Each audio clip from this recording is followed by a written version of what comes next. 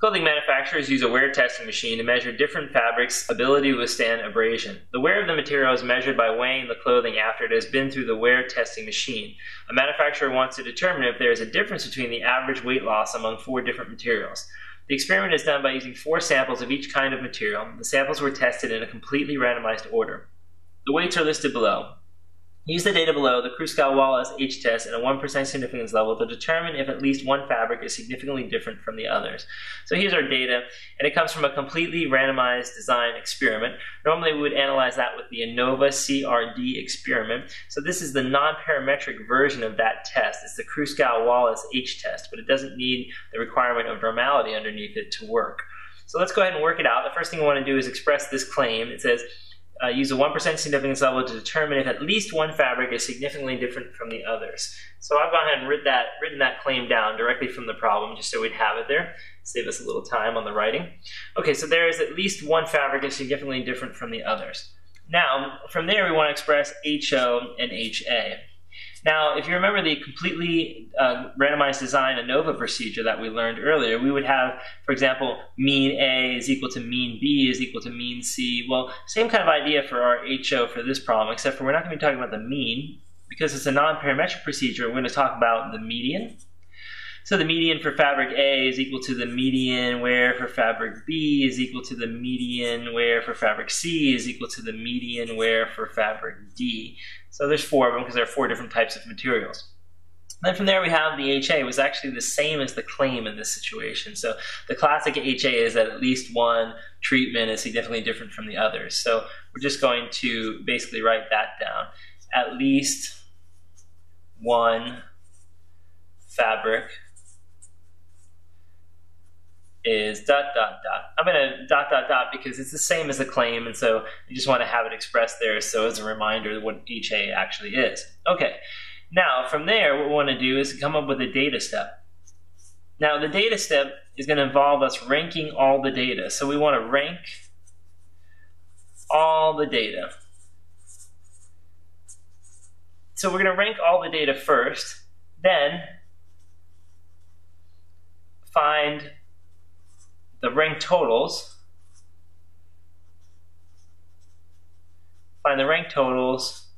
for each fabric. So what we mean by that, let's take a look at the data real quick and we'll talk about what we mean by that. I've actually written the data down on another sheet of paper just so we can use that as a basis for working out our problem, right? So what I want to do here as we do this problem is I want to basically just look at the data here and I want to say, okay, we have 4 fabrics, A, B, C, D. I'm going to treat them all as if they're one giant sample of numbers and rank them like that. So I won't rank them just among their columns. I'll rank the entire set of data, you know. So I could have, for example, the lowest value here, you know, the highest value over here, and so on and so forth. I'll just put numbers next to them to represent their ranks. So I rank the data as if it's all one big data set. But then when I go back to total up the ranks for each fabric, I'll just focus on what are the ranks for fabric A, what ranks did the fabric B items get, what ranks did the fabric C get, so on and so forth. And I'll have individual rank totals for each group. And then from there, I'm just going to make a mental note of how many values were in each column, right? And I'll use that in my formula afterwards to calculate my test stat. So the first step we have to do is to rank all the data. So let's do that now.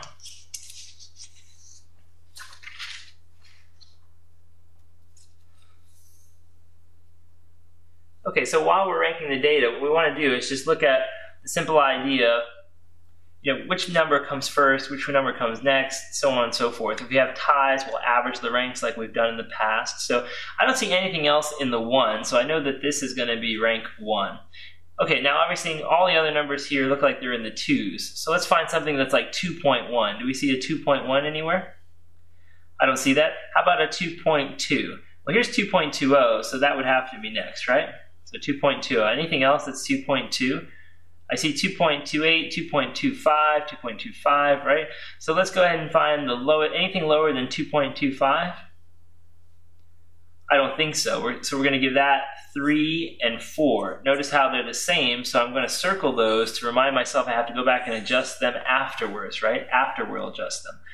Then, is there any 2.6s? No, but there are 2.8s. So we'll give that 3, 4, then we'll have 5 and 6, right? But again, these are special because they're tied, so I'm just gonna put a box around them to remind me that I'll have to go back and fix that later. Now, anything in the 2.2s left? No. How about the 2.3s? Well, I see a 2.38, 2.31, and I think the 2.31 is the next one. So let's do that as 7. Then I think this will be 8, and then this should be 9, right? And I think we're done with all the 2.3s. Okay, how about anything in the 2.4s? Well, here's a 2.4, so that'll be 10, right? And then it looks like 11, right? Now, I'm going to put a little dot here to indicate that those have to be adjusted too, because those are a tie again, right? 10 and 11 are tied. How about 12? Anything else in the 2.4s? No. So anything in the 2.5s? Yes, this will be 12. Anything in the 2.6s? Yes, this will be 13. Okay, anything in the 2.7s? Yes, so this will be 14, then 15, then 16. Okay, now let's handle the ties. For the ties, what we want to do is we want to go forward and say, okay, look, 3 and 4, they're both circled, so we have to average those two. That's 7 divided by 2 is 3.5. So we're going to call this 3.5 instead, and call this 3.5. All right, then we'll go on to look at the other ones, the ones in the boxes. Again, there's only 2 of them. We average them. That's 11 divided by 2. We get 5.5. So we're going to change this to 5.5 and change this to 5.5. And then here, same thing. We have 10 and 11. And again, there's only 2 that are tied.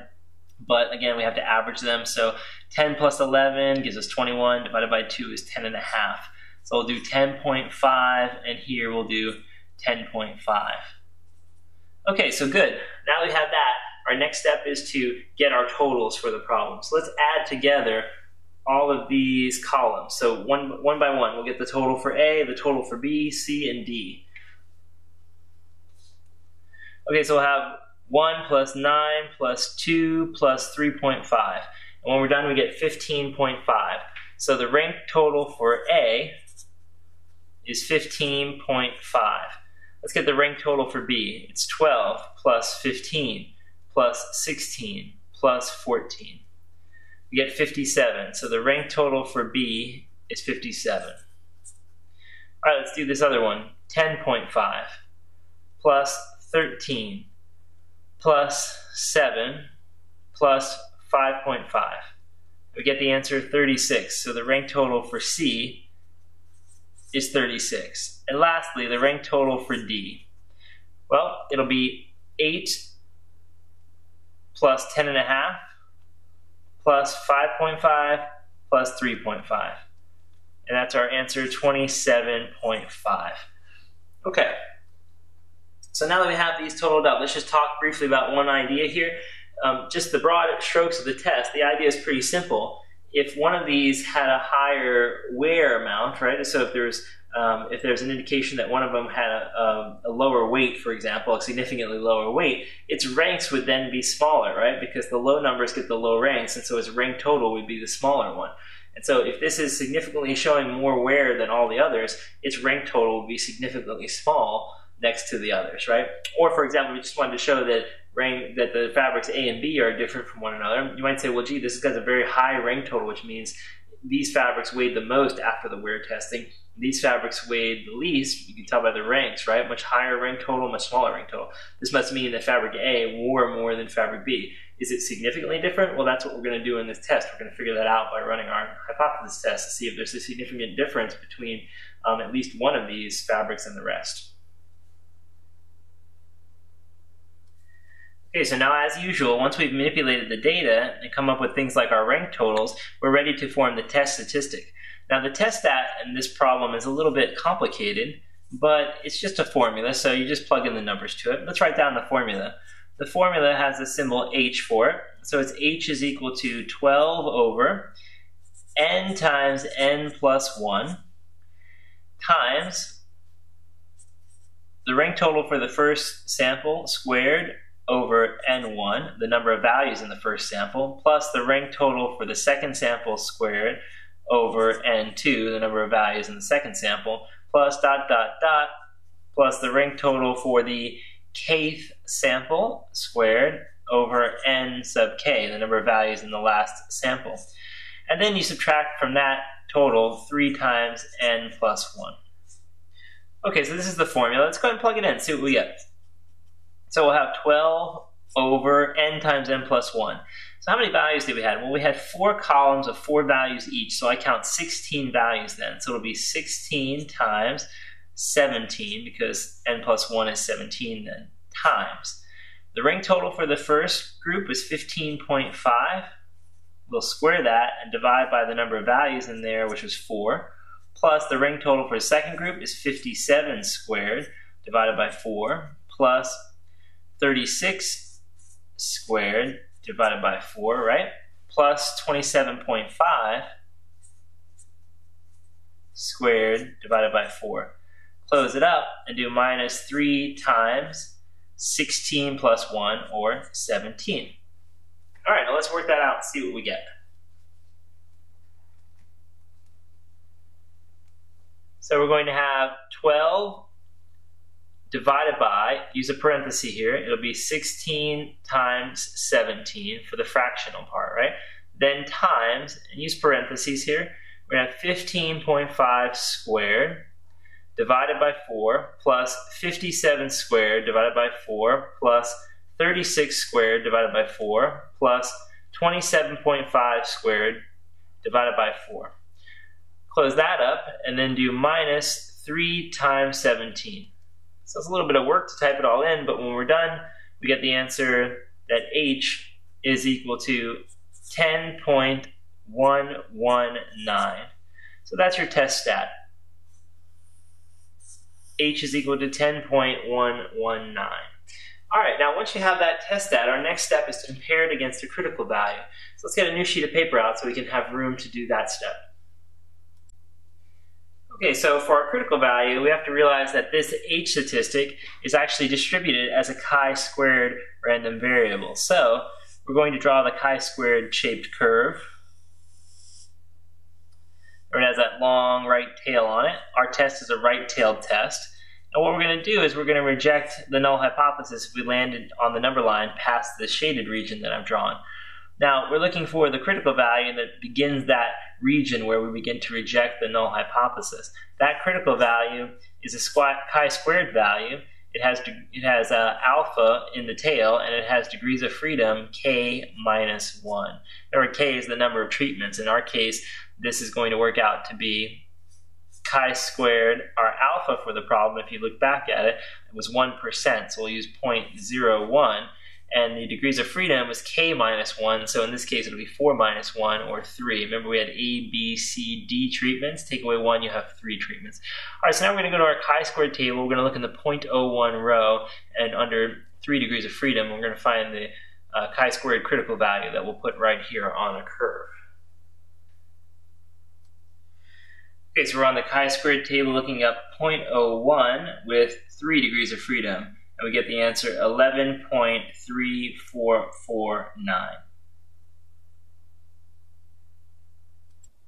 Okay, so our critical value turned out to be 11.345. Now let's compare that against our H test stat, which is 10.119.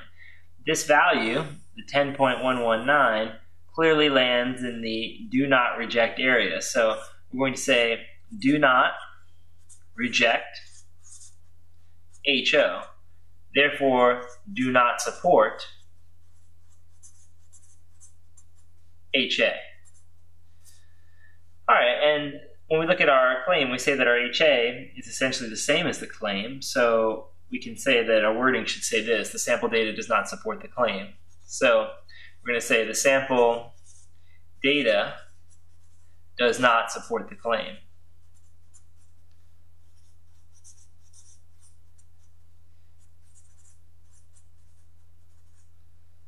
Okay, what you want to do maybe is perhaps look back at the test that we ran when we did it with the ANOVA CRD, because we did the same problem with that, and see if we were able to reject the null hypothesis. I suspect we were able to reject it there, but the ANOVA CRD experiment is a more powerful test, so that difference in the outcome could be due to the fact that this test is less powerful. That's it.